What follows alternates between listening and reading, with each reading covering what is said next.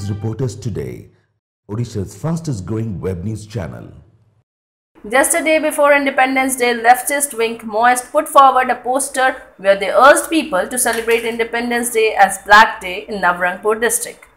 The poster was seen at Chandahandi road under Jharigaon police limit in the district.